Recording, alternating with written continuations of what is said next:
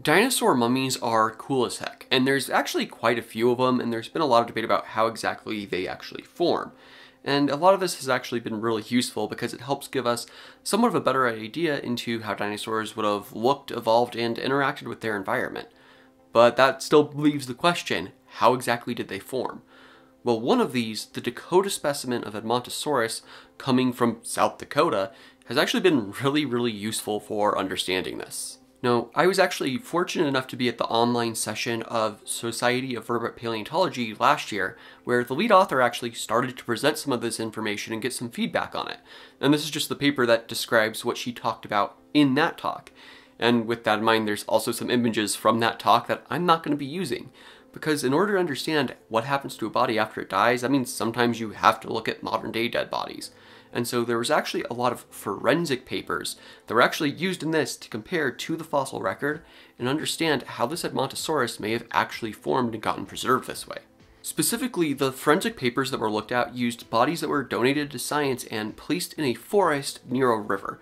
And this is a pretty similar environment to what we think Dakota actually would have died in.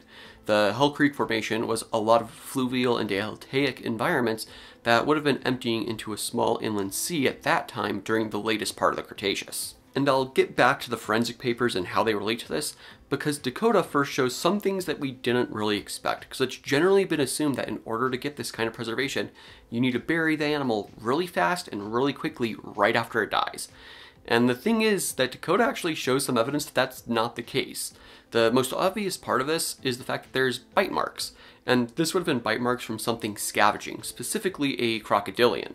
And so that's really good evidence that no, this animal wasn't actually just buried really quickly.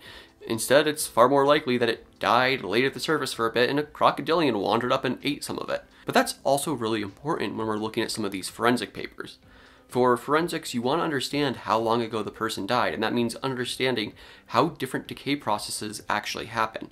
And what those papers found is that there would be scavengers feeding on these bodies. Those would open up holes in the skin, and then flies and other insects would lay their larvae inside of those holes. Those would then eat the meat, but not the skin, which is really important when we're considering these mummies. And in fact, the area around these crocodilian bite marks is deflated. Essentially, there wasn't the muscle tissue underneath it that actually got preserved. And so what we're finding in the Dakota specimen actually lines up really nicely with what we find in these forensic studies.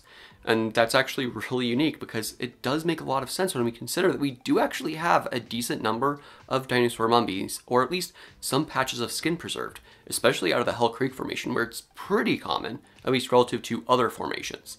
And this largely comes down to the fact that because of Dakota, we can now say that dinosaur mummies don't need as specific of conditions to actually form. It was, again, previously thought that we needed to bury them really quickly, and it was very specific conditions that would allow for this kind of preservation.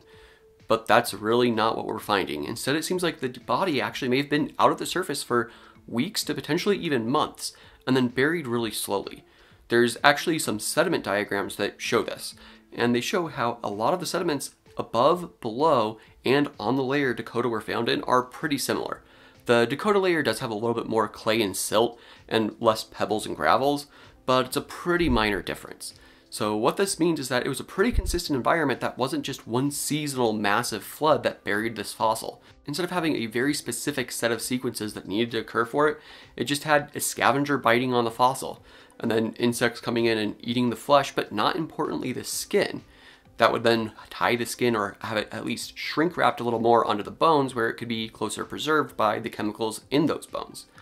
And then finally, even just gradual burial can help preserve a lot of this skin. And this left us with what we have in Dakota, one of the best preserved mummified dinosaurs. And there's going to be a lot more research on this animal because it is so well preserved. There was a hint at some of the papers that are going to be looking at some of its feet earlier, and that's because the leaked photo showed that it almost had a hoof-like structure at the end of its foot. It still would have had those 3 separate toes, but they were all encased in kind of a mitten of skin and meat and flesh. And that's really cool to know how these animals may have actually been interacting with their environment that way. And the thing is, there's still more of this animal that's not fully prepped yet. And so hopefully we'll actually start looking and getting more of that prepped so we can try and get a better understanding of what exactly was happening with this Edmontosaurus mummy. Because now we know how it formed, but we still don't know necessarily a ton about how it lived.